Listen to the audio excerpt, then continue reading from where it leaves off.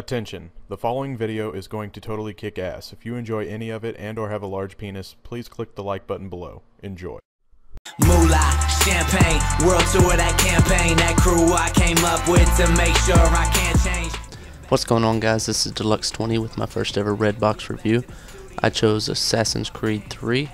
I was planning on doing some online camping on the game, messing with people online, but unfortunately when you rent this game from Redbox you only get the first disc, which means you don't get any multiplayer. So I was a little bit disappointed in that, but I went ahead and decided I'd play through some of the game, even though I'm not really big on story modes or campaign modes or whatever. I usually like to play online.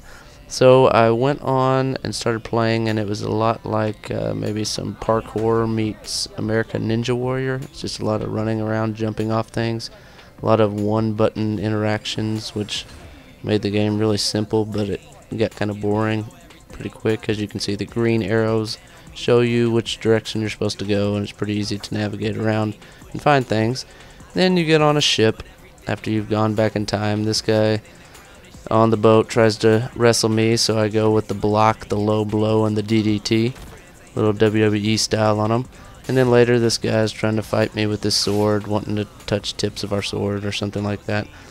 Then the captain has you climb to the top of the crow's nest so you can look over the fog. And about 45 minutes into the game, after you've watched about 35 minutes of little cinematic clips and videos, you finally reach the title screen. So I had to decide whether I was going to keep playing the game or go ahead and shut it off.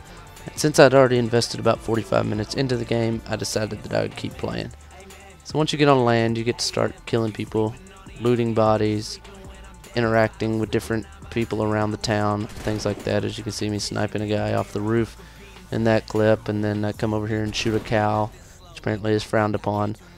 If I were to rate this game, I probably wouldn't give it more than like a 5 out of 10 because of the fact that you can't play any of the multiplayer, and as you can see right here, you can't go Red Dead on anything you kill and just rip it open with a knife.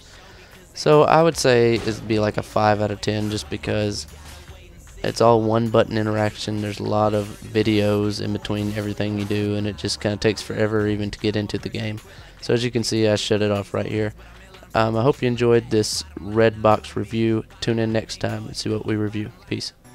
At the crib, you can find me, probably in the stew, probably with the crew, sitting right beside me, probably sipping, probably got some shows chilling in those